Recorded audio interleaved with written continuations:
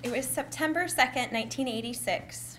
I was wearing my favorite navy blue sailor dress, the one with the bright red bow on the front, as it flopped gracefully in front of me, and I skipped off to my first day of school.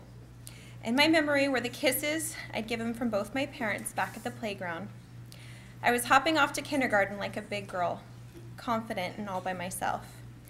As I walked through the doors of what would fast become my favorite place, I was overwhelmed with all of the colors, the smells, and the excitement of kindergarten.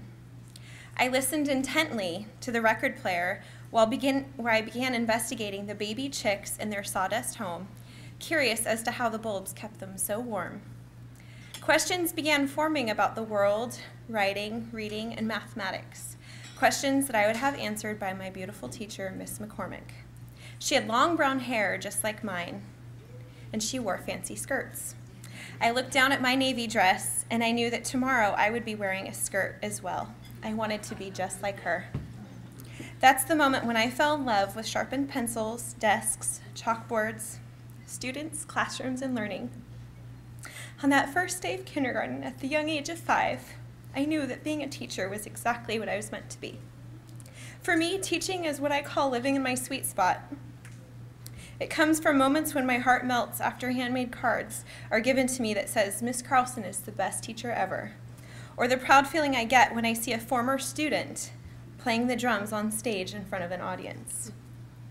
Dr. Norman Vincent Peale once wrote, "There is a tendency in human nature to become precisely what you imagine yourself to be." My entire childhood was spent imagining my life as a teacher, to fulfill the calling that I had been given.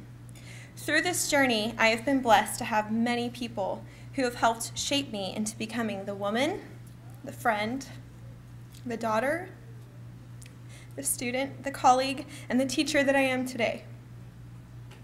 Not only am I grateful that all of you are here with me tonight, but I also want you to know that with each year that passes, I have learned more from you and from my students than any book or pearl of wisdom could ever offer. With all of my heart, I would like to say thank you for encouraging me to live my dreams and celebrating with me tonight as Natomas Unified School District's Teacher of the Year.